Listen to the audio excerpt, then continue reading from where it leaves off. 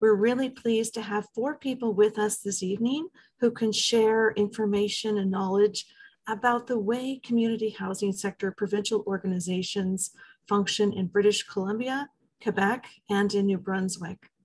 And we will introduce our presenters in turn. But before we do that, I would just like to share a land acknowledgement.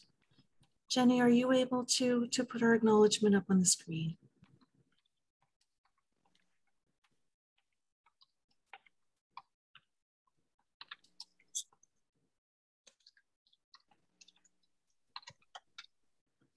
There we go.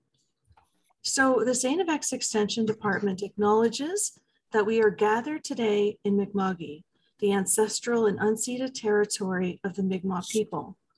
And we are particularly grateful for the peace and friendship treaties that govern these lands. And we embrace opportunities to work respectfully with our Indigenous neighbors and friends to honor this beautiful earth that's been gifted to us. And I'd also like to acknowledge the traditional lands of our panelists in New Brunswick, in Quebec, and in British Columbia. And I would certainly invite you to enter in chat the name of your traditional lands as a way of acknowledging the presence and the respect that we share for all of these lands of our Indigenous peoples. I also want to acknowledge that among our team and our panelists this evening, we are striving for equity and inclusion and representation. We know that we're not quite there yet, but please rest assured that we are working very hard in the Build Together project to ensure that we are opening spaces that are welcoming for all people who are impacted by the issues surrounding housing, insecure housing, homelessness, precarious housing that the community housing sector faces in all of our locations here today. The purpose of this evening's session is to share with folks in Nova Scotia who've been part of the Build Together project, or people who are just tuning in for the first time, what we're learning about how provincial community housing sector organizations are structured and how they function in other places. As we know, the Build Together project is all about strengthening the community housing sector in Nova Scotia. And we've been tasked, or we've heard from people who are doing this work, that it's really important for us to work together in a more coordinated fashion with more collaboration, more sharing of resources. So we're really pleased to have an opportunity to hear how this happens in 3 other provinces in Canada this evening. And without further ado, I'm going to turn it over to my colleague from the Community Housing Transformation Center, Renee Hébert, who is a partner in this work in the Build Together project. And Renee is going to introduce our speakers this evening. Renee? Thank you. Welcome everyone, and thank you for participating this evening. I'd like to introduce the first panelist. His name is Brian Clifford, and Brian is a program manager at the Community Housing Transformation Center. His region, territory is British Columbia, and he's been with us since earlier this summer. However, prior to his employment, he worked for the BC Nonprofit Housing Association for 7 years. Brian, take it away. Well, thank you very much, Renee. I'm just going to share my screen here.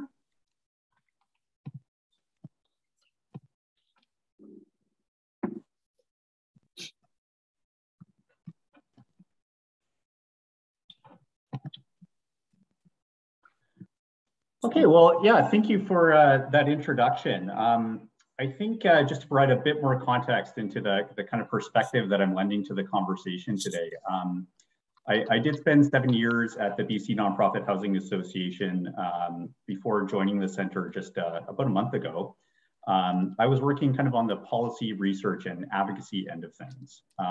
So that's really the kind of perspective that I bring. You know, I'm going to be talking about kind of the organization of BCPHA writ large, but just to let you know that I'm coming at it from that perspective. Okay, so I'm going to structure the conversation today based on these these buckets right here. So I think that this has kind of been the overriding framework of how this process has gone thus far. So I'm going to talk a little bit about how BCMPHA embodies each of these pieces, talking a little bit about the values and beliefs, the funding, picture of BCMPHA, how it works to build capacity among nonprofit housing providers in BC, its provincial organization, and to talk a little bit about policy development, how it contributes to policy development. So I'll begin by talking about the values and beliefs. And I think the best way of kind of showing this is really to articulate the vision statement of BCMPHA, which is a safe, secure, and affordable home for everyone. And what I think is really important about this is that it really speaks not to just kind of a narrow need for housing low-income folks or housing folks from other socioeconomic backgrounds. It's really broad and inclusive. So implicit here, I think, is this understanding that housing is a human right. And I think that really informs a lot of the mission statement of BCMPHA, which is to empower BC's nonprofit housing sector through advocacy, education, and support. So, while the mission is to focus on this for the nonprofit housing sector, BCMPHA is also concerned with advocacy, education, and support for the affordable housing sector writ large in British Columbia. So a lot of my conversation is going to be talking about the advocacy, education, and support. And I just wanted to give a little bit of context into some of the activities of what BCMPHA does provincially.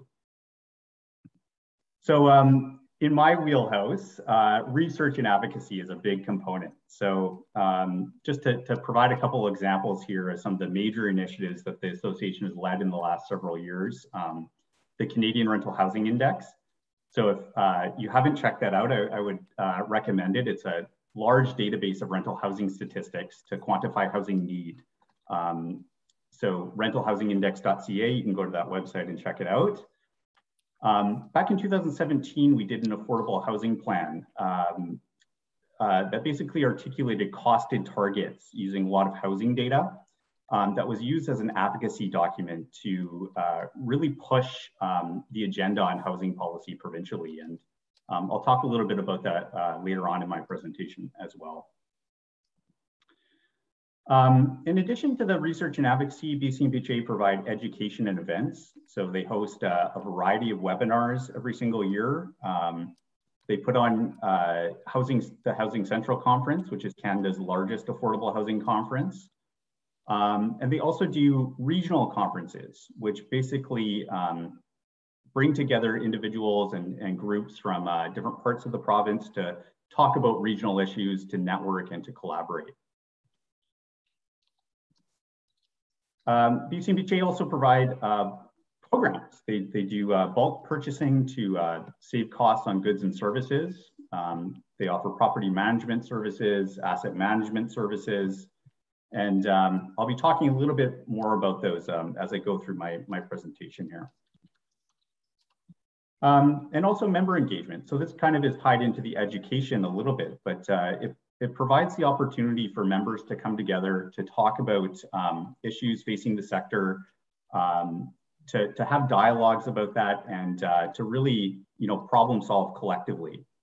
And part of that is also doing consultations on the variety of policy that comes up provincially, or on advocacy matters, things like that.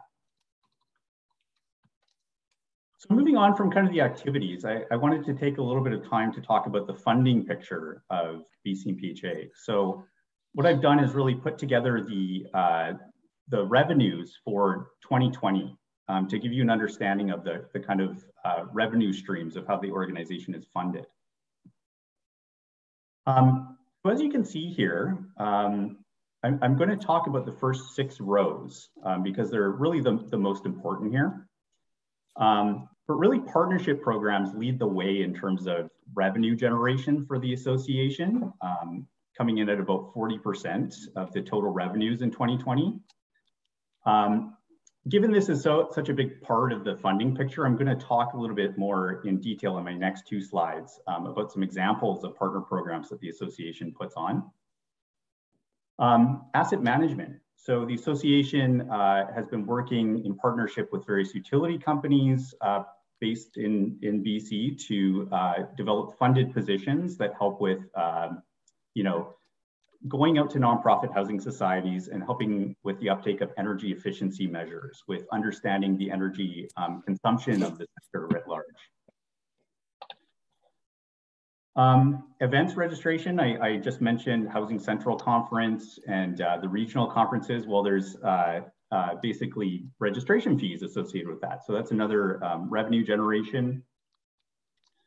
Research and education, that's research grants to conduct the types of projects that I just mentioned.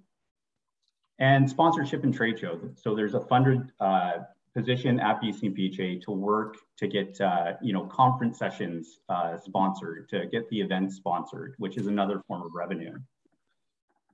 So these 5 buckets, kind of all told, constitute almost 90% of the 2020 revenues of the association. So it's just these 5 activities. And I highlight that because what it shows is that only 7% of the revenues come from membership dues. So while BCMPHA is really a member organization, it's for members, it's not driven solely by the membership dues. So that's important to keep in mind. So given that partnership programs are really important for the revenue generation, I just wanted to articulate some examples. I'll be doing this at a very high level. And what I might do kind of a little bit later is just put in some more resources into the chat so that you can find out more information on these respective programs. But the first one I wanted to talk about is the PI program, the Pooling for Increased Earnings. So this is a partnership that was fostered between BCMPHA and a couple of locally based credit unions in the province. And basically what it offers is the opportunity for BCMPHA members to aggregate operating accounts into a large pool, making them eligible for higher interest rates on their deposits. So really it's kind of taking advantage of economies of scale and getting the collective nonprofit sector to work together for benefit. And so this is a big program. As you can see there, the collective entity pool is now valued at over $400 million provincially. The next program I wanted to talk about is the BCMPHA Telecom program. So this is a partnership with BCMPHA and a large service, internet and TV service provider based in BC, TELUS. So they provide savings of up to 40% off retail rates on individual services for tenants of member nonprofit housing providers. So basically the nonprofit signs up with their tenants, and you're able to get a 40% reduction off market rates, which is awesome for various low income tenants that tend to reside in nonprofit housing. Okay, so I mean, I've alluded to some of these, but I wanted to talk just a little bit about the initiatives that BCMPHA engages in to build capacity in the sector provincially.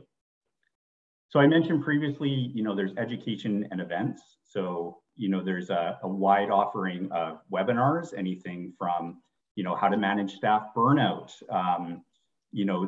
understanding the different funding and policy programs provincially.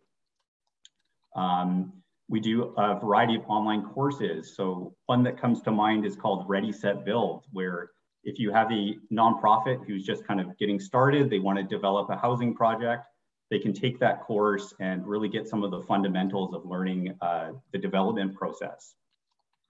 As I mentioned, the conferences and events, there's also networking opportunities that provide and opportunities for people to kind of come together and build capacity. So I mentioned the asset management services. Really, this is focused on energy benchmarking and auditing. Really understanding the energy use of various buildings, doing building condition assessments, and working with the nonprofit to get them signed up for energy retrofit and rebate programs, those kinds of things. I also mentioned capital planning right there. So, working with the nonprofit society to plan for the long-term use of capital assets and capital replacement. And then, various member supports. So just as a couple of examples here, one of the things that I was doing right before I left the association was developing a policy template guide. So that provides basically templates of policies that nonprofit societies would use in daily operations related to a vast array of items like governance and maintenance, bunch of different things there. I can put a link into the chat if you want to look at that a little bit more. They offer job matching services to pair job seekers with jobs in the nonprofit housing sector. Through COVID, we were offering a summarization of all the vast array of programs and policies that were coming out of the COVID supports, and things like working with boards for equity, diversity, and inclusion training, that kind of thing. So I'm going to talk just very briefly about kind of the provincial organization of BCMPHA. So it's broken into 4 administrative regions: the Lower Mainland, the Interior, the Island, and North. And the board membership is made up of 2 members, which are elected from each region, and then there are 4 at-large members. The board is elected at the annual general meeting, and they're elected on rotating 3-year terms. And the purpose of it is it's really a policy governance board. It's not an operational board. It really sets the strategic direction of the organization for the staff to implement. And then finally, I just wanted to talk a little bit about the opportunities for policy development and how the association kind of influences policy. So really a huge part of that is research.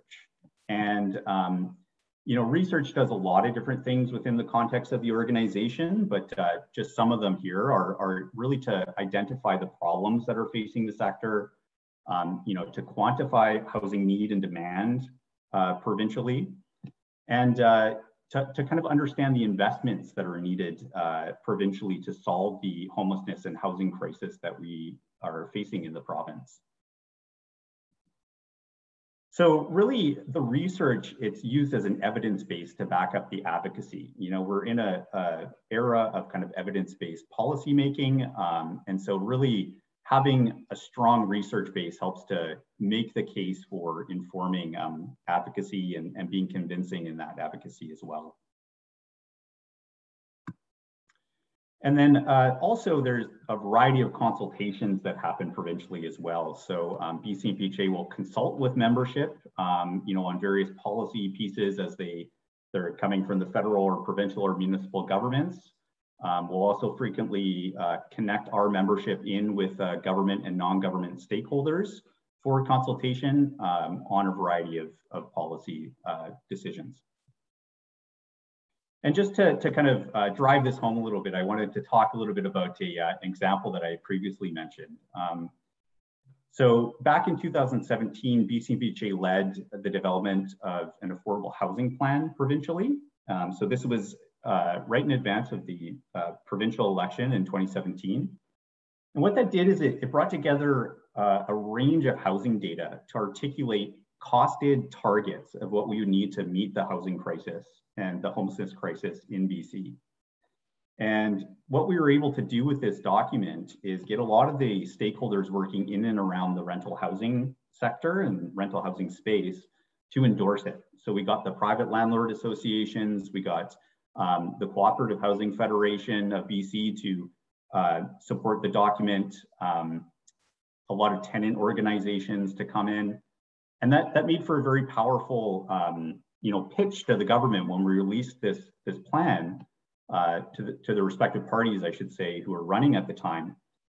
And we were able eventually to get a lot of these recommendations contained in the plan put into the NDP's budget of 2018, including the commitment to build 114,000 units of affordable housing over a 10-year period.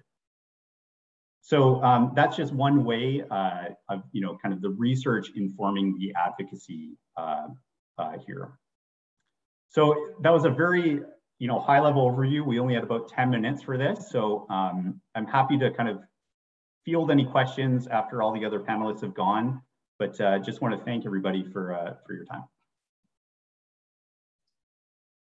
Thank you, Brian. That's great. Next is our second panelist is Luc Labelle. And Luc is also a program manager at the Community Housing Transformation Center. His territory is Quebec, and he's been with the center since it opened 2 years ago. Luc started his career in community housing with the provincial association called le Réseau Québécois des OSBL d'habitation. So thanks, Luc. Take it away. Thank you, Renee. Can you see my screen? Can you see my screen? We can see it. Okay, thank you. As Renee mentioned, I worked previously for the Réseau Québécois des OSBL d'habitation, RQOH, or Réseau means network, so I might call it the network also along this presentation. Before, in that previous job, I was doing a lot of different things, but mainly I was leading sort of rescue plans for housing providers facing closure. That was a new initiative that was put into place. I will talk about it a bit later in the presentation. Of course, as a provincial association, a lot of things will resemble what Brian presented, but one of the main difference will be the structure of that association. So we can go through.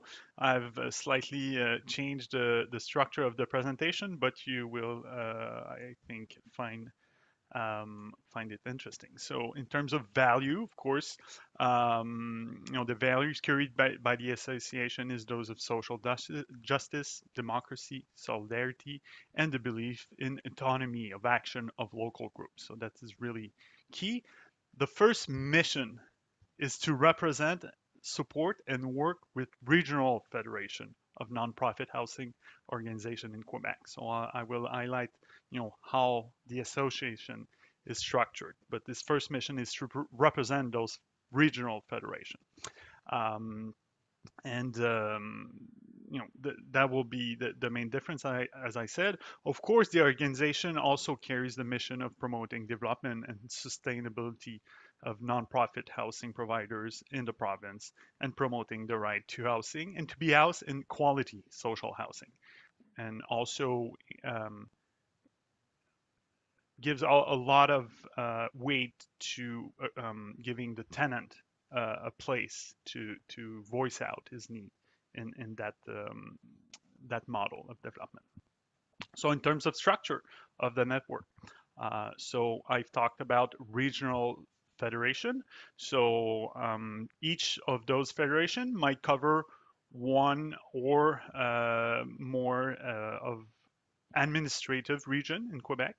Of course, there is two bigger federation out there, Montreal Federation and Quebec City Federation, represent 250 members and 170 members.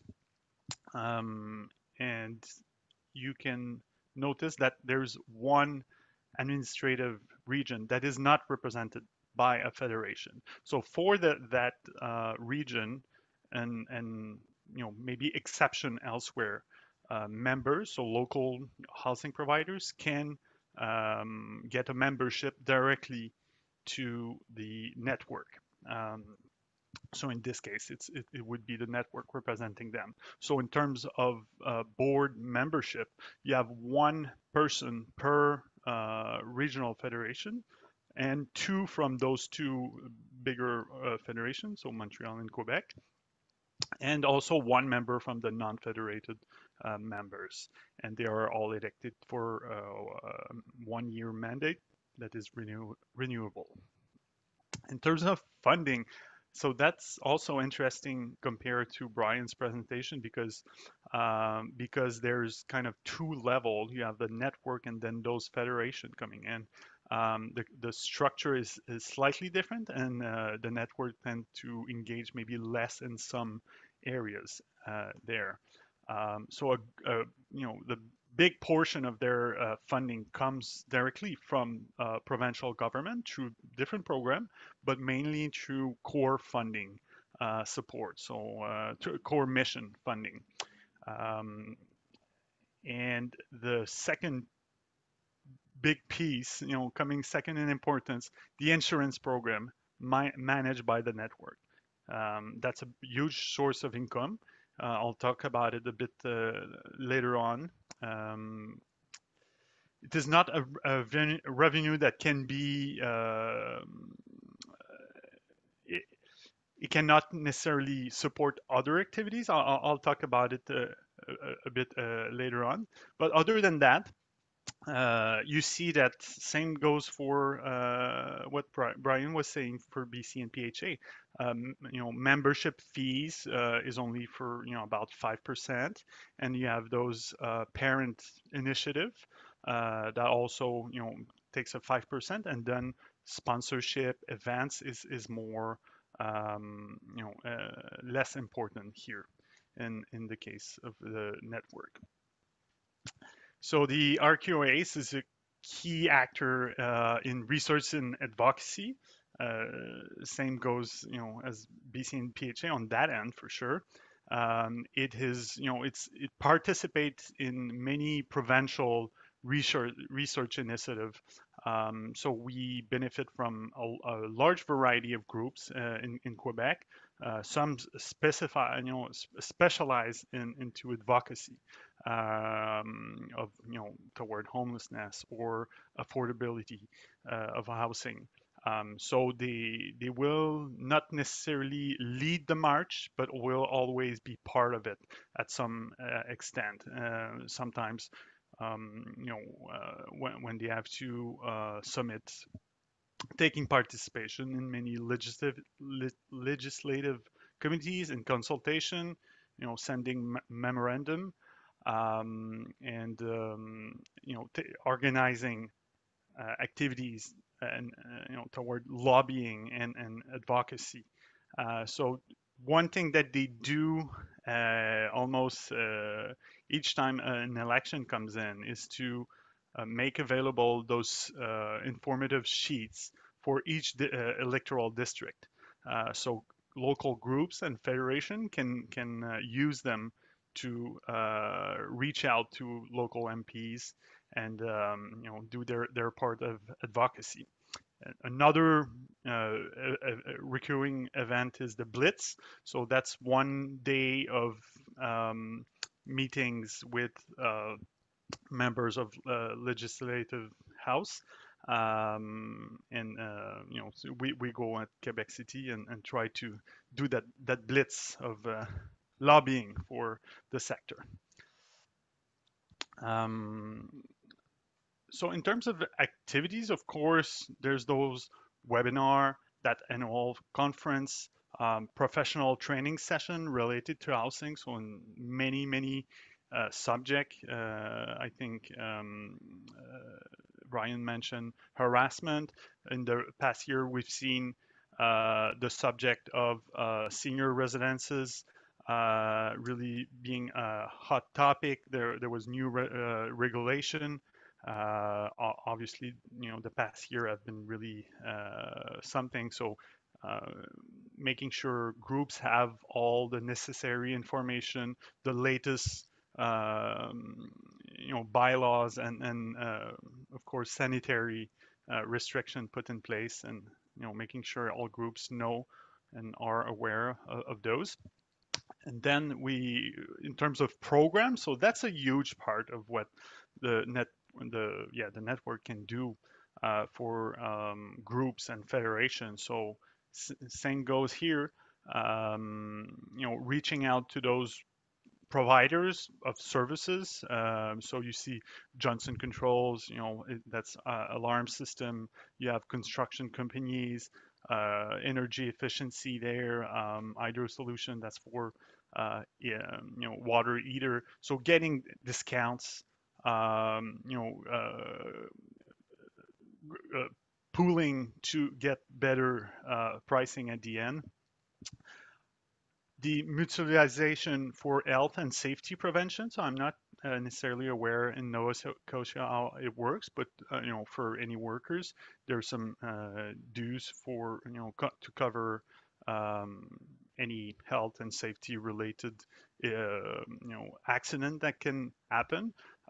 So as a small provider, you would need in Quebec to pay those dues directly to the government, to the provincial structure, or else if you're a bigger organization, you can um, invest in your own program. So that's what the network did, pooling everyone together and reaching out to a private mutualization for health and safety, and lowering the fees, but increasing services and training for workers. I think Brian mentioned the Van City partnership. So there's a similar partnership with our credit union, Desjardins. So better banking services at lower or no fees, reimbursement of professional fees, so for notary, for example, and better rates on investments. So for group, that makes a huge difference. Coming to the big piece here, the insurance program called Sequoia.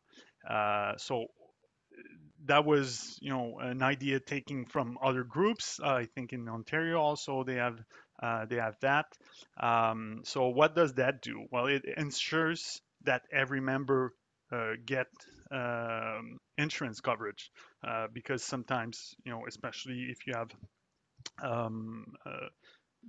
a clientele with special needs, insurer might get uncomfortable. So having the association stepping in and ensuring that everyone can get covered means the world for those groups. So pooling together to minimize risk, and minimize also the hikes that you can see from year to year. And I'm sure you've been affected the same way that Quebec has been on that end, suffering from huge hikes, and sometimes even with the program, having difficulties on some extent to get covered. At least they're back, they're not alone in that that fight that need to be carried sometimes. Also, because the network does the administration of the program, it takes a small percentage. You've seen it in the revenue display.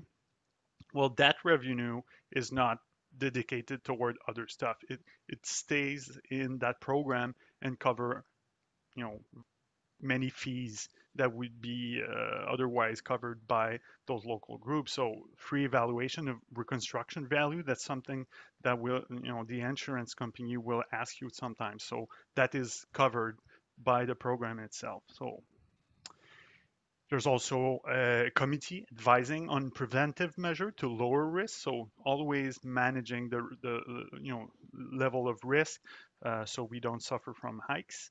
And yes, especially this year, because there was a lot of issues with groups not being able sometimes to renew or having difficulties, should I say. They engage into they've hired a consultant to do a full evaluation of their pool, seeing if the increase was legit or not. So that's a huge benefit from that insurance program. And now on the federation side, so what activities does those regional federation do? So member engagement, that's really more at the federation level that you will see regional roundtable dialogue consultation, those AGM that really, are the forum for, democratic forum for local members. Of course, there's AGM at the network level, but sometimes, it's not necessarily the same crowd that will attend those meetings. And having a more regional meeting will certainly help some groups to be more active, to participate a bit more on that end. So on the management side, compared to BC and PHA, that is more at the federation level again, giving support, counseling, and sometimes engaging into management services. So if a group doesn't feel strong enough, can go to the federation to get that. Sorry. On all those services, of course, it's not necessarily equal throughout the province. So some federations are stronger, get more members. Some are smaller, but that doesn't mean that they're less engaged. So you see sometimes a smaller federation with a huge level of participation in those AGM, and they will, do a lot of action for advocacy and outreach to MPs and all of that. On those distinction, there's two service center, so one in Montreal, one in Quebec, those bigger federation. At those service center, you can get asset management services, building condition assessment, and one thing that explained that is some programs, provincial programs that are in place to build new housing, they will ask you to go and use those services to those service center. So that creates a demand, a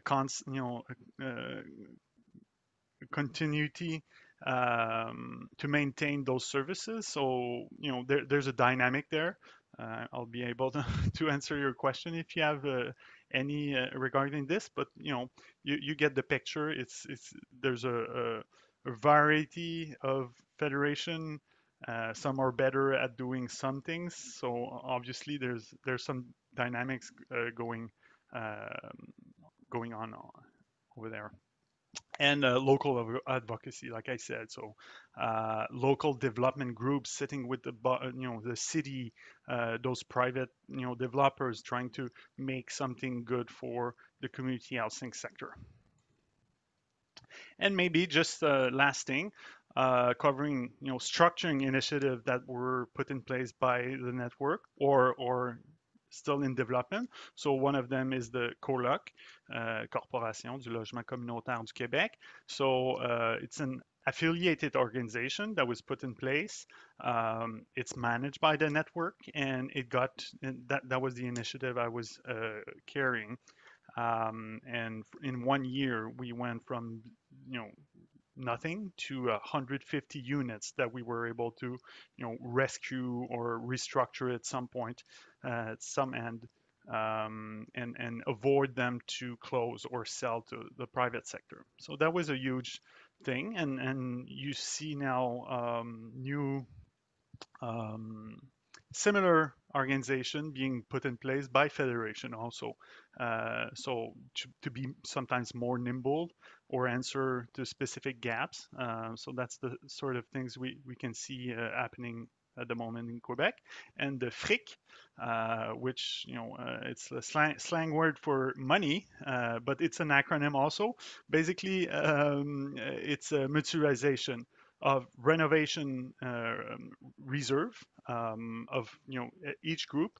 So the idea is to pool them to get better rates when you invest those. So instead of having your small reserve of a couple of $1,000 in your bank account, trying to pull that all together and go see financial institution to get better rates at the end. So that's the idea. It's not yet in place, but of course, it's always a long process for development of those initiatives. But that gives you an idea of what innovation is being carried at the moment. So I'll be open for your question, and thank you for listening to my presentation. Merci, Luc. That's great information. Our third panelists, we have two, George Cormier and Kit Hickey for New Brunswick. George is the executive director of the New Brunswick Nonprofit Housing Association. He has many, many years of experience and currently is supporting approximately 200 housing groups in New Brunswick. Kit is the past president of the New Brunswick Nonprofit Association, the executive director of the Housing Alternatives Incorporated in St. John, and is also on the Community Housing Transformation Center's board of directors. Thank you very much, and take it away. Okay, here we go. Can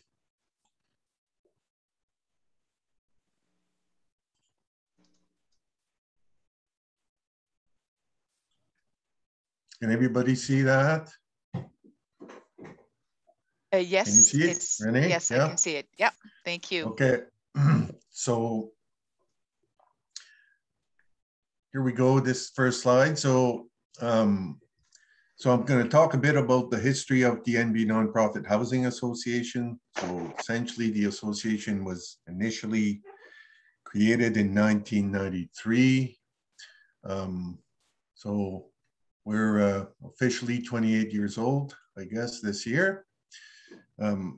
Initially, the association was really created to supplement the work that was being done by the department, which is now social development. At the time, it was NB Housing. It was to do with member support, education, and advocacy. We're a registered nonprofit, but we don't have charity status.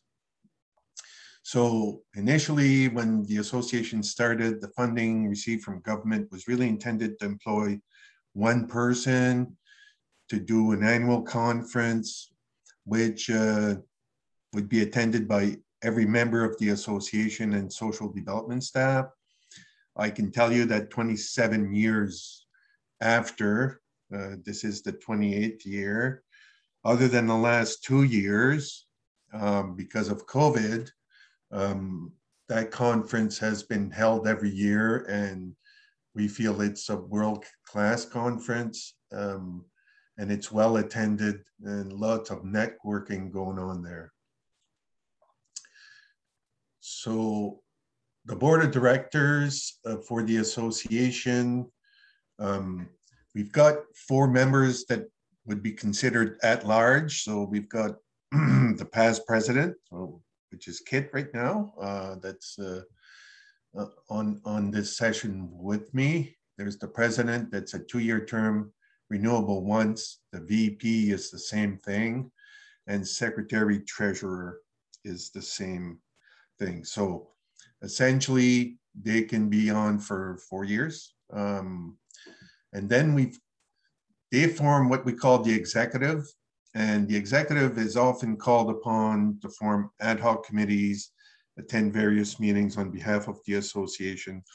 For instance, when we advocate with the province, often the executive will be the people that will accompany myself to meet with the minister or senior staff of the Department of Social Development. The remainder of the board is composed of regional directors, and in New Brunswick, there's 7 administrative regions, so there would be 1 per region. So the vision, which is from our 2017 strategic planning exercise, is to promote and facilitate safe, affordable, and permanent housing. And the mission is working together to empower our members through education, capacity building, advocacy, and strategic partnerships. So when BC was presented, I saw some similarities between the vision and mission in BC and the one in New Brunswick. The way we are funded, essentially, we don't have the scale that Quebec and BC has, obviously, in New Brunswick. So membership dues, we get a grant from the province of New Brunswick, and annual conference revenue represent about 1/3 each of the association's income. And our annual operating budget is about $350,000 a year. So pales in comparison to BC and Quebec, but of course it's based on the number, population, etc. In 2019, these sources of funding became a little bit less stable, so the association began to explore other methods of revenue generation, including project management service, which I'll talk about a bit more later on. So our membership, we've got about over 175 nonprofit and co-op housing corporations. They are located in 115 different communities in New Brunswick. So if you think about 7 regions, Moncton is, the 3 big municipalities in New Brunswick are each in a region. So Moncton would be in a region, so would St. John and Fredericton. So the large majority of units would come from St. John and Moncton, Fredericton being maybe an exception in that regard. But that means there's many small projects in different rural communities in the province and the other bigger centers like Bathurst and Edmundston. So the members own and manage over 6,000 units of affordable housing in the province. And these are provided for seniors, families, and individuals of low income. So what do we do in terms of member services? So again, I said earlier, we have a service that's in support of member project administration and development activities.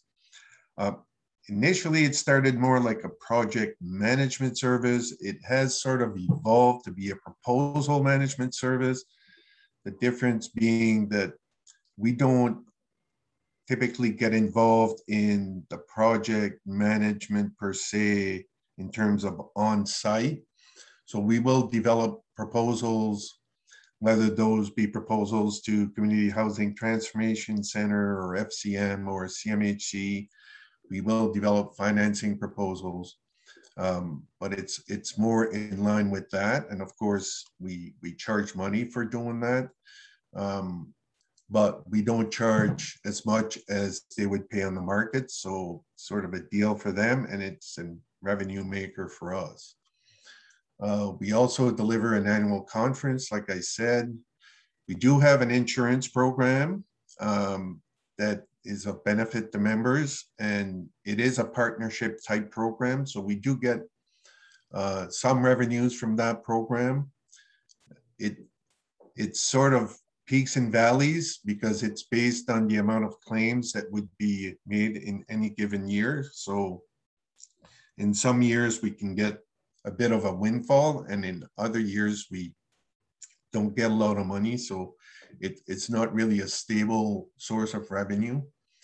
And we have education and training programs as well, banking services. And we also have our website that has quite a bit of housing information on it. We've also introduced a few years ago, and it's been quite popular and quite useful for our members, is an expiry agreement assessment tool. And what that tool does is it predicts cash flow and replacement reserve adequacy after the expiry of operating agreements. So our members typically will get their projects assessed 2 or 3 years prior to expiry, so they can start planning in case post-expiry will mean difficulty in either replacement reserve or cash flow. In terms of advocacy, We advocate, of course, for affordable housing, and we work with all levels of government and other partners, whether that be provincially or nationally. We advocate to make sure that there's an adequate supply of affordable housing. And we do have, well, CHRA, we have, I'm on the board of CHRA myself, so I'm the New Brunswick rep on CHRA, but we have relationships with them and Cooperative Housing Federation, CMHC, FCM, CHTC, and Social Development, which is the provincial government. We have quarterly meetings with the Department of Social Development, the Housing Department, and we do provide advocacy kits for members before federal, provincial, and municipal elections. And a lot of them use them. So that's been something that we do as well. Some of the recent successes and projects that we've had since we've introduced a proposal management service is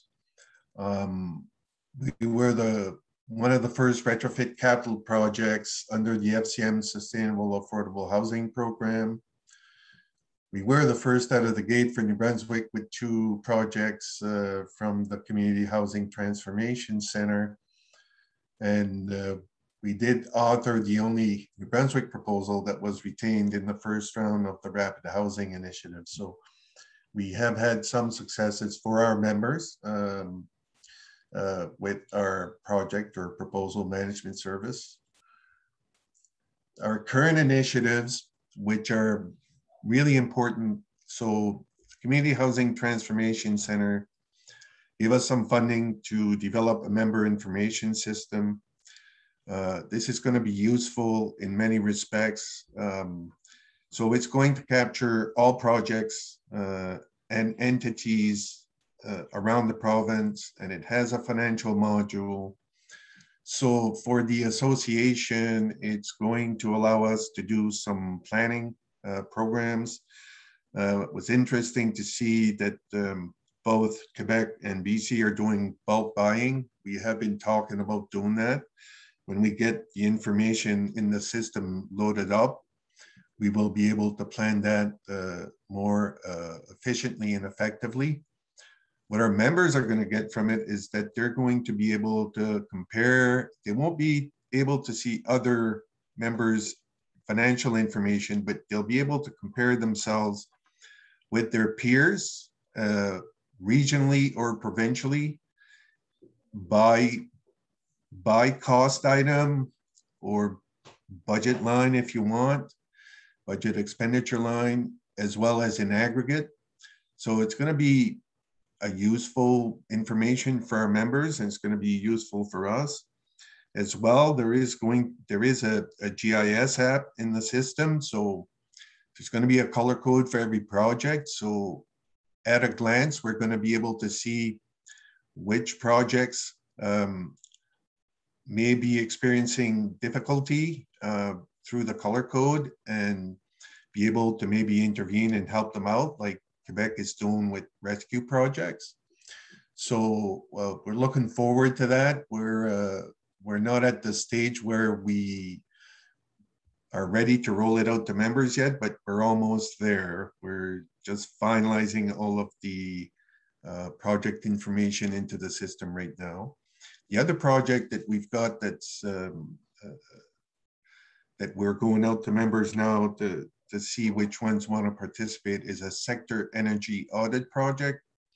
So essentially, the idea is to do an entire footprint energy audit of every project in the province that has not already been done, and get the information there and put it in the member information system so that when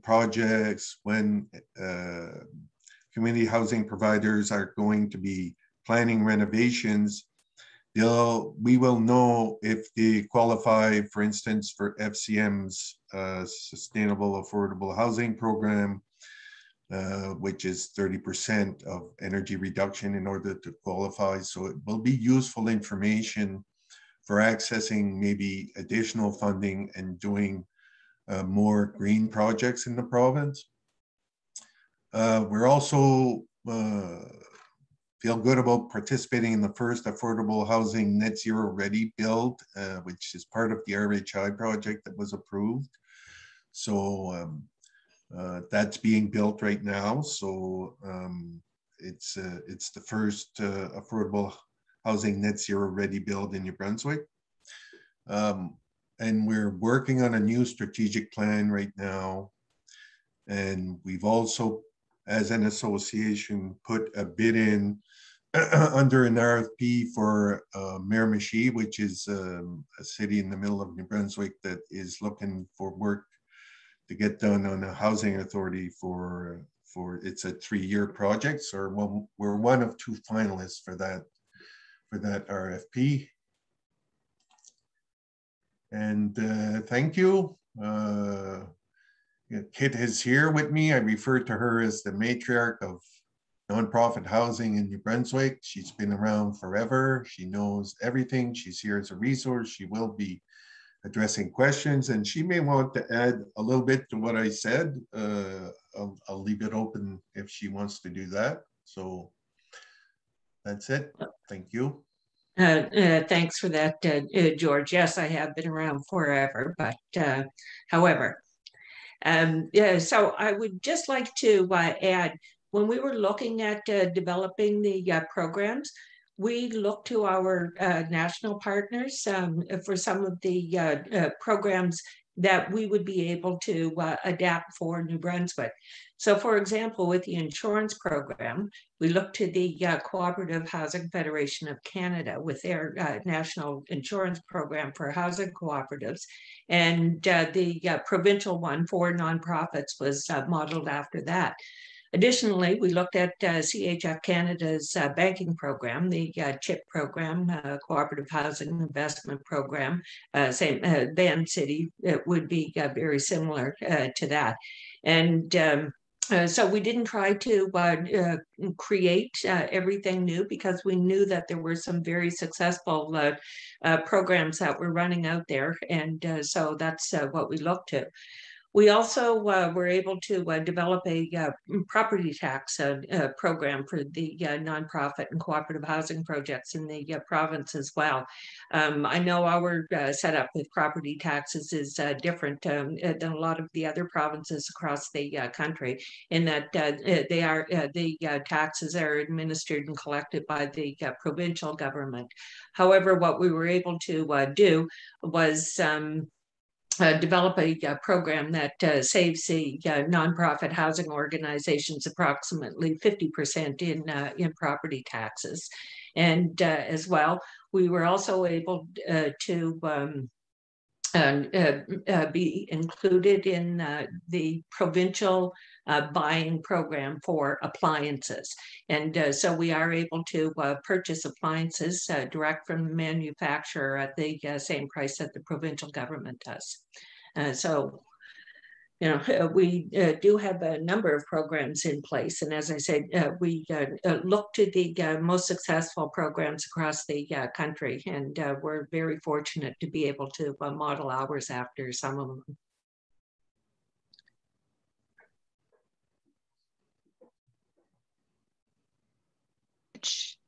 Thank you very much, George and Kit. Great information. And I don't know if Pauline, will you be back on? Thank you very much to Brian, Luc, George, Kit for this great information. I believe the next step is there any final words of wisdom that you'd like to share with the group? Renee, maybe we'll take a few questions from the crowd first. Okay. And then we'll offer each of the panelists an opportunity to give us a closing reflection or a bit of advice as we consider how do we go forward in the province of Nova Scotia. And yeah, like Renee, I'd certainly like to reiterate my thanks for all that you've shared. You've been very concise, very straightforward, and you've all stayed to the time. So that's absolutely fantastic. There are a couple of questions posted in the chat. The first one is for you, George, and it's from Nancy O'Regan. And Nancy is wondering, does the member information system use a specific platform or program that you would recommend? So, well, the answer is no. So we hired a programmer, a programming firm. So it is a program that was essentially done from scratch. It's going to be web-based. You can download apps. You can download apps on iPhone or on Android. So you can access the information pretty much from anywhere. So no, we went that route. We maybe could have gone a different route, but we went that route. And maybe we had a little bit of a reason for doing that. And that is that we are going to offer it to other jurisdictions that might want to use it.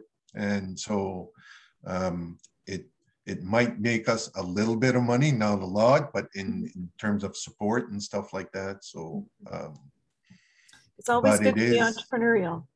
Yes. Well, George, we'll stay tuned to hear when that product is launched. That could be something that could save a lot of other organizations a lot of research and development time. So yeah, thanks for sharing that. We also have a question. Someone is asking, where is the Rapid Housing Initiative project located in New Brunswick? It's in Moncton. Mm-hmm. It's a new organization called Rising Tide Community Initiatives. Mm-hmm. And they received money from the provincial and municipal government, which is not so usual in New Brunswick, to create 125 units for homeless individuals in the city of Moncton. And so the Rapid Housing Initiative project actually incremented that number to 162 rather than 125. So wow, that's fantastic. That's fantastic. Yeah. So I'd like to encourage people to type their questions into chat while we have about 27, 28 minutes left. So there's lots of time to pose some questions to our panelists and get their specific feedback on certain elements that we're wondering about. I see there are a couple of coming now. One is, are you able to see the other questions or should I copy them to you? So that was Jenny to me. And I can see what's in the chat, Jenny. I'll just let you know that. There was a question about BC and BHA membership fees, which I'm going to just put in the chat, a link, which actually provides a bit of a breakdown there. So basically the kind of membership, it's structured based on voting members, which are nonprofit housing societies. And there are basically associate members, which are non-voting members. Basically how it works is the allocation of what you pay in a membership due is based on how many units you operate as a society. So basically within the context of BC, you have a lot of kind of smaller providers, about 50% of the stock operate 1 or 2 buildings. Mm-hmm. And then you kind of have a smaller number of large societies. So that's kind of how that is structured. It's to kind of reflect the realities of the nonprofit sector within BC. And then, the associate members, you could probably see there on that link that I provided, but we also provide they also provide the membership. I keep on saying we as if I still work there, but no, there's nonprofits who are developing housing, and then you kind of have commercial and government partners as well. And so there's a different membership structure there as well. So just refer to that link and scroll down a little bit and you'll have the breakdown of what that looks like. Okay, that's great. Thanks so much, Brian. And Brian, there's another question for you in chat from Kevin. Thanks for the great presentation. I feel like many of the revenue streams you spoke of relied on the association being an established entity. I.e. probably were not available in the association's first years. Do you know where the operating funds came from as the association was getting off the ground? Yeah, so it is a great question. So just as a little bit of historical context here, BC and BHA was developed in 1993. And so I wasn't at the association at the time when it was kind of happening, but my understanding of that is we had one of my colleagues, Alice Sundberg, she basically got in her van and drove around the province and started signing up members to this fledgling organization. And this was kind of happening in the context of government retrenchment of our national housing program back in 1993. So I'm going to speculate here that initially the organization was more highly reliant on membership dues. And then kind of as time progressed and, you kind of build partnerships and things grew, you were able to, yes, build out those kinds of programs and things like that. What I do also want to say to that as well is that when I joined the association in 2014, we were a staff of 8 to 10 people, something like that. And by the time I left in, just earlier this summer, we were at, I think, over 30 staff. So in a period of 7 years, we grew, significantly. We, more than doubled. And, I think that it just speaks to that if you have the kind of drive and the entrepreneurialism, there is the opportunity to grow really fast. That's great, Brian. And Brian, someone is also asking, they're wondering, and this refers back to your presentation, how many homes, how many units of housing have been built so far?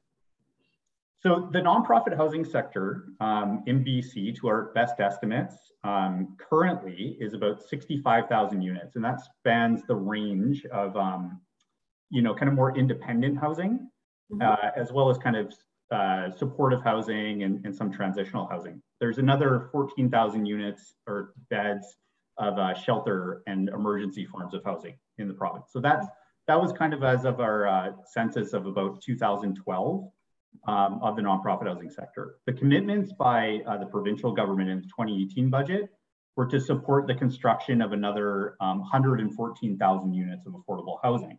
Wow. And that's also not including the kind of federal commitments under the national housing strategy. So we don't have the best sense of that number. I don't actually have it off the top of my head, but what we know from the provincial programs is they had initiated, I think, about 23,000 units as of this summer. So that's not everything being built, but that's in progress of being built. Okay.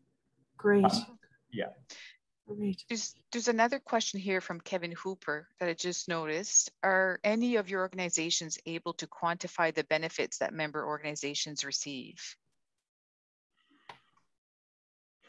I would say it depends also on how much they want to benefit from those services. So some people will only want to know that there's an entity doing advocacy efforts on their behalf, and that is enough for them. Some will want to get those training opportunities that sometimes are offered for free.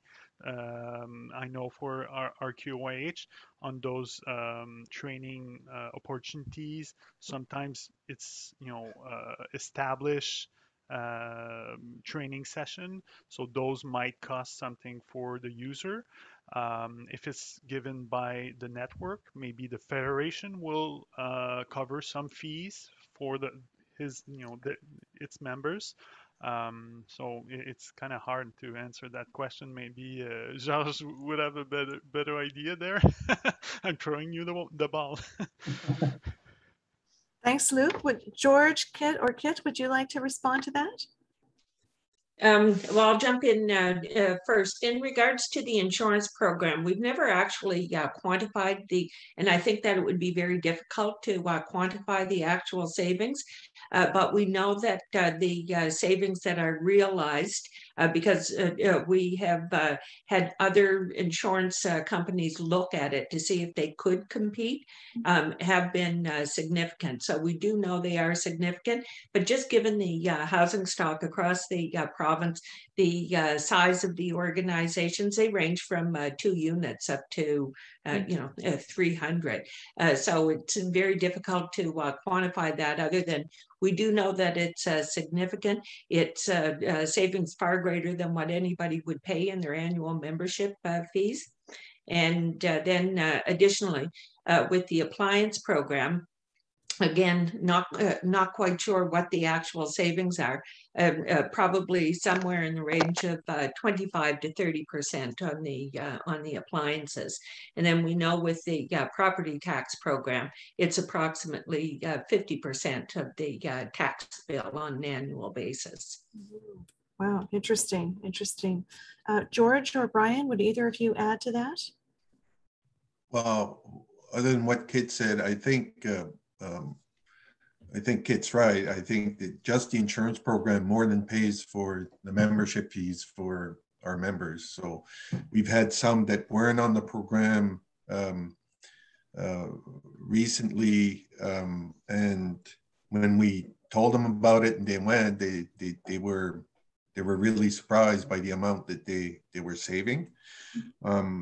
The other thing that I think one of the reasons that we're doing the member information system is to get some real good data, financial data on some of these cost items and where we can introduce programs. One of the things that we've spoken about, of course, pretty much all of our members have to produce audited financial statements every year. And we did a little survey, and the price of that is all over the map. To be honest with you, for very few units, some people are paying astronomical amounts to get an annual audit done. So when we have that data loaded, we're going to be able to really focus and zone in certain expense categories where, for instance, as simple as garbage removal, right? Everybody's getting it done almost. Some are doing it local. If you have a provincial tender, what's the cost going to be then, right? So, I mean, there's a whole bunch of different areas I think that we're going to be able to help with. Getting that information is the first step. Then looking at the areas where we feel we can get some real bang for the buck is the next step, right? So, great, thanks, George. Brian, would you add anything, or shall we go on? I mean, I think it's a kind of similar story in BC, and you know, assessing the member benefits can be a difficult game. I'm not sure if I have anything kind of quantitative that speaks to that. I mean, a lot of qualitative aspects of that, and you know, BC and BHA does offer a range of insurance programs as well that I think, you know, are huge benefits and do kind of pay for themselves as well. Great, thanks, Brian. Maybe one last comment, but yes, yeah, sure, Luke. You know, how big is the benefit of having all the sector to, you know, create a coalition and pressurize the you know, authorities to invest more into social housing? You know, that, you know, it's uncountable. You know, it's we're talking about millions of dollars, you know, throughout, you know, each year. So. Yeah. The value of the strength in numbers. Yeah. Yeah, yes. Which is difficult to quantify, but certainly a lot of, you know, I think benefit from, you know, working together for sure. Great, thank you both. So the next question is from Pat Kipping, and Pat is asking, where is Nova Scotia in developing a similar organization, or is the Nova Scotia Affordable Housing Association, and what is the relationship to the Transformation Center? So I think that I could safely say that currently in Nova Scotia, we do not have a community housing sector organization. And part of the reason why the Build Together project is happening is that there was certainly a bit of a call from the ground to look at how could we possibly form some sort of provincial entity that would serve the sector better. And therefore, the St. FX Extension Department, where I work, we have partnered with Renee and the folks at the Community Housing Transformation Center to implement the Build Together project, to look at how, in fact, the community housing sector could be strengthened. And this panel presentation this evening is the third time that we've engaged people who are working and supporting the community housing sector in the province to find out exactly how they would like to work together going forward. So at this point, we're asking questions about form and function, and we're here this evening to learn from our panelists about how these provincial organizations are working in 3 other provinces. And I think based on what we hear this evening and through a survey that's currently active and live in the province, as well as a couple of online engagement sessions that people can participate in. We will gather our people. We have an engagement team across the province that is 30 people strong, and we will actually start putting pen to paper and figuring out what the roadmap could look like for how the community housing sector works together going forward. Renee, would you add anything to that from the center's perspective? No, I don't think I have anything to add. It came from Nova Scotia, wanting something made in Nova Scotia. And the engagement process has been going on now since last, I want to say February, I think it was when it first started. So yeah, I don't think I have anything pertinent to add. Okay, thanks, Renee. We've got a question from Ramsey Cower, who's asking how familiar the speakers are with the situation in Nova Scotia and what is one piece of advice you would give. And Ramsey, I'm wondering if it's okay if we hold that question, and maybe that will be our closing question to each of our panelists this evening. So I think if you don't mind, that's how we'll go with that one. Wayne has asked a question about the number of units built in British Columbia, and I think Brian has already addressed that question. Mel Sturck, who is a member of our provincial engagement team, is asking, so for any of the panelists, with considerable operational funding coming from provincial governments, do you feel you have a good level of autonomy? And do you face challenges in lobbying and advocacy efforts? Are there any lessons to share? So I think that we should start with Kit this time. Kit, would you like to respond to Mel's question? Sure, I'd be happy to. Are there challenges? Absolutely. New Brunswick Nonprofit Housing Association and the provincial government, the department now known as the Department of Social Development, developed a partnership many years ago. It was probably 1994, 95, somewhere in that vicinity. And we have been working in partnership since that time. We meet on a regular basis, typically quarterly, with senior staff, and at least annually with the minister, if not more frequently. And so we have been fortunate over the years that we have had a fairly good relationship. There have been bumps along the way. There's no question of that. But now it's a matter of building that a relationship of trust and understanding that our goal is common. We're working towards exactly the same thing. And so we are sharing information on a regular basis. Really the amount of money that we receive from the provincial government by way of grant has always been a contribution towards the annual conference, and a bit towards operations. It doesn't even begin to cover the entire budget. There's no question of that. And we feel that our contribution towards the government's responsibility is far greater than what we receive in the annual contribution. However, it's something that we continue to work on, and it's a matter of developing that relationship and building the trust and ensuring that they do appreciate and understand the value that the association brings. Wow, that's a great and thorough answer, Kit. Thank you for that. Brian, Luke, or George, is there anything that you would add in addition to what Kit has offered?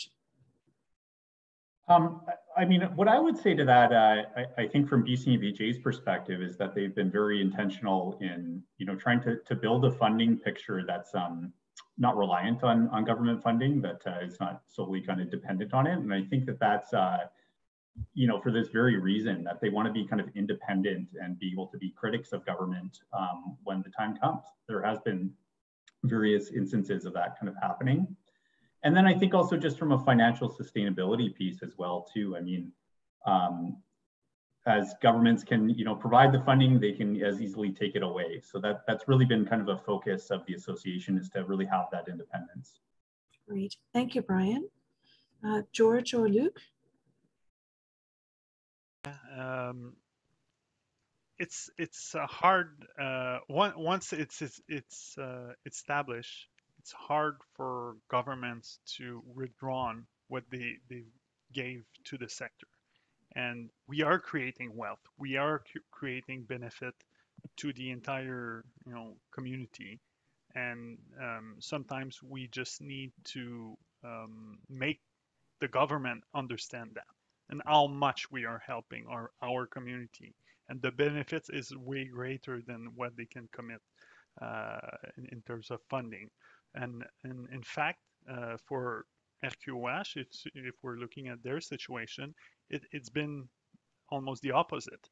So even though our current government haven't injected that much more into our building programs that we have, um,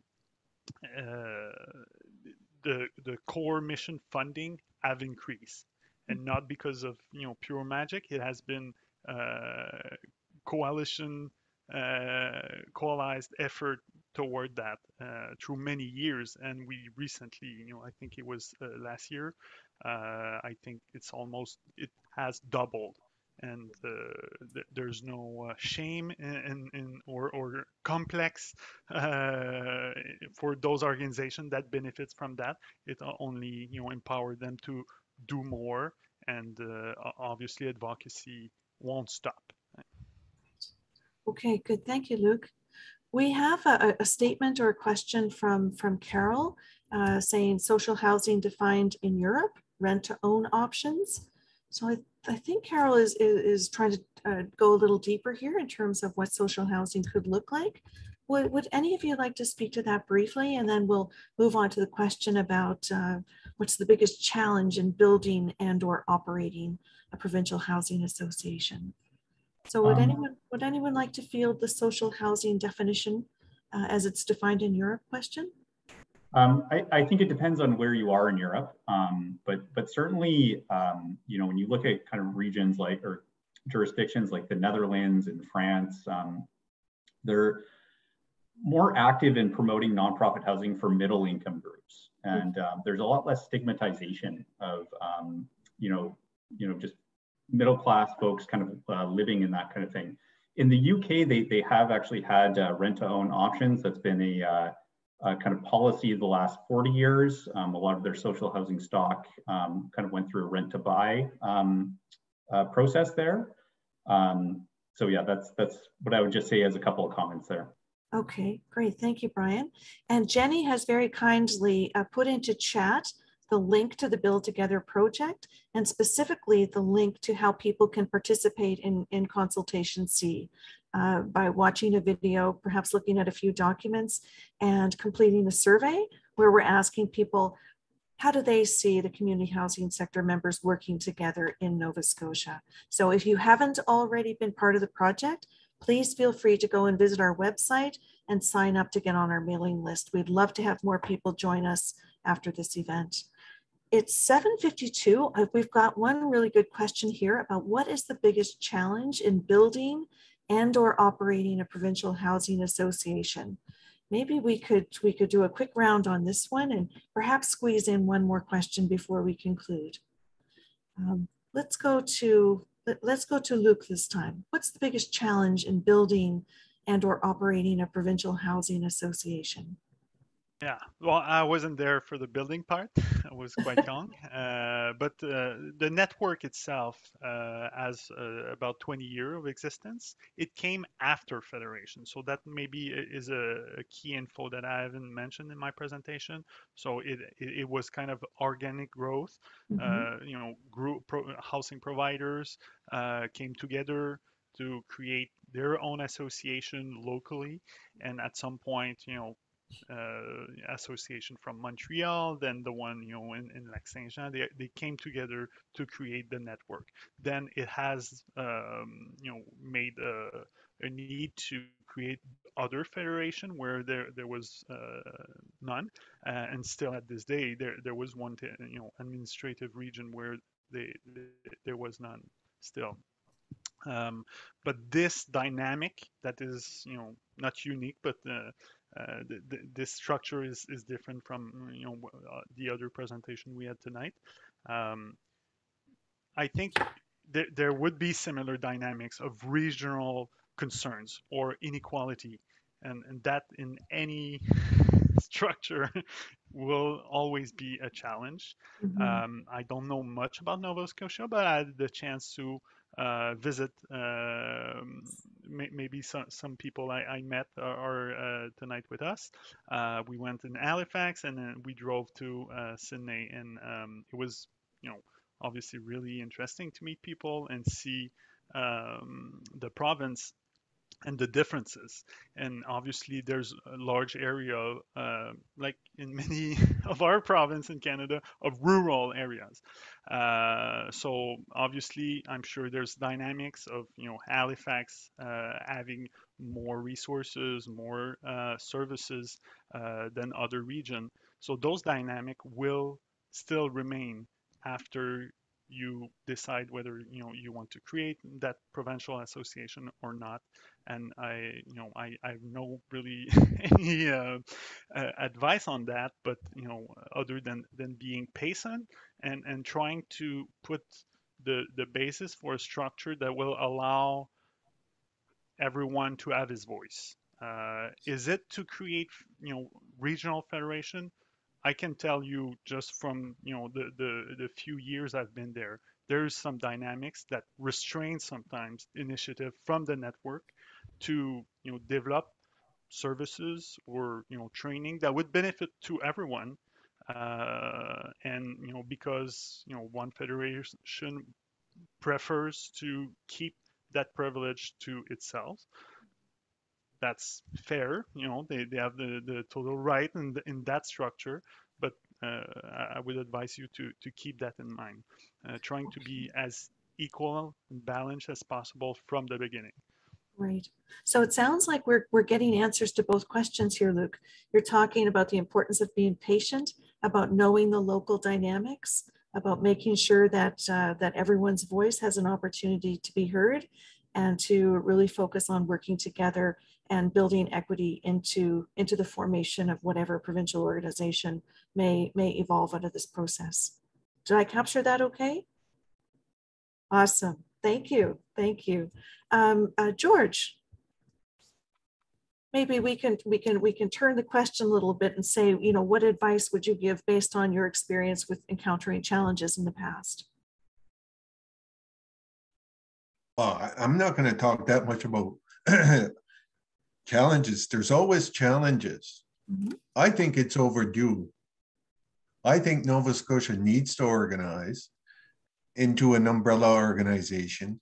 There's so many benefits to having a provincial organization. Yes, you're going to have challenges. You're going to have people that say there's inequities. We're going through a strategic plan right now. And one of the things that came up is that our rural areas feel that, they want us to engage more. Well, we're going to do it. We're going to engage more. We're going to do more stuff with regions. But they benefit from all the advocacy that we do. They benefit from every program that we put forward. They benefit from all that. And we're also going to tweak how we deal with certain things so that they will be included as well. So the thing is, I think when I listen to BC and Quebec, they're bigger, right? So scale is important sometimes. So any individual organization in Nova Scotia is not going to be able to do as much as everybody together. And nobody can argue against that, right? Nobody can argue against that. So there is strength in numbers. And right there's a reason for doing it. And we can talk about, we've already talked to our insurance provider. He says, if Nova Scotia organizes, I want to talk to them. I want to give them the same program that you have, right? So, So that there's already people that would knock on your door if you organize in Nova Scotia to do business with you, and that's going to benefit your members. So I think, you know, to me, as well, I'd like to talk, if Nova Scotia organizes, I think there's probably certain things that we should cooperate on just to get that much more scale, right? Absolutely. So when you're talking about asset management, when you're talking about bulk purchasing, when you're talking about other different things that can be done, like we've got things that we've developed for our members, like we didn't even talk about it tonight, like governance, right? Governance documents, proper governance documents and stuff like that. So you don't think about that, but sometimes if you've got something that's already there for you, made for a nonprofit housing provider, then, you know, just grab it, right? Don't recreate the wheel. I think Kit said enough about that. The programs that were created in New Brunswick were based on this wheel was already created. We're not going to create it again. We're just going to tweak it and make it a little bit New Brunswick-like, right? So, I mean, just do it. Do it. You need to do this. George, you've got a whole bunch of lessons and pieces of advice packed in there. The ones I heard were listen to your members, be flexible, be willing to change, don't recreate the wheel, benefit from the experiences of those who've gone before you, be open to collaborating interprovincially as well as you know, pan-Canadian. So so I'm hearing lots of great words of advice there, and just do it. Yes. Well, and even look at that. So was it Quebec or BC? I think both of you somehow, one of you talked about replacement reserve and investing as a group, right? If we did that nationally, right? I mean, just think about it. Just think about it. The strength in numbers. Think about what we'd be able to go get, right? So, I mean, to me, it's like there's so many benefits, like organizing Nova Scotia and cooperating with other, like I plan on going to BC and getting their set, ready, build course so we can give it in New Brunswick, right? Why would we recreate it? Just want to tweak it. I've already talked to BC NPHA about it. So got to work together. Right? Yes, work together. Okay, thank you, George. That was both informative and inspiring. Thank you so much. Kit, I'm noticing we're almost out of time, but I want to make sure each of our panelists has an opportunity to offer some parting words of wisdom. Kit? I just wanted to add very quickly, one of the highlights that we hear over and over again from the membership is our annual conference. They feel that it is very valuable, networking opportunities, educational sessions. We have a lot of the suppliers there on site as well, and they enjoy it. It's a good time. We have a party, of course. We are the Atlantic provinces, so we have to do that. So that has always been one of the highlights of membership that we hear over and over again. Thanks. Great. Thank you so much, Kit. Brian, just before we go to you, I'm just seeing, we're not going to get to all the questions in chat, but there is a question about transition housing. And Carolyn, what I can say is that the Build Together project has connected with the network of transition housing providers in the province. And certainly we've looked at housing for women and people leaving situations of domestic violence as a key group that needs to be considered in this discussion. So I'll leave it there for now. Brian, let's give the last word to you from the panelists. Words of wisdom. Well, I'll be short. I mean, I'm just echoing what everybody else has said, but just do it. I think it's long overdue, and I think that there are just a ton of benefits for working together collectively. And I hope to see that process move forward. Okay, thanks so much, Brian. And I'd like to thank all of our panelists this evening on behalf of the Center and on behalf of St. FX Extension. We're so thrilled to have you. We really appreciate your time and the wisdom and knowledge that you've brought to the discussion. And I just wanted to communicate to everyone who's out there listening, We asked these folks one time and they all said yes. And they all came together really quickly to help us out with this process. So if that level of cooperation and collaboration is any indication of what we could do nationally, I think there's a tremendous power here to be harnessed. So thank you so much. We really appreciate you being with us this evening. Renee, I'm going to give the last word to you.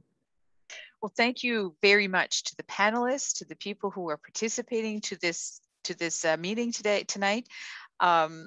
I look forward to seeing the next steps. It's exciting to hear everything from the different organizations and what decisions are going to be made moving forward. So very excited about everything. Thank you so much. Great.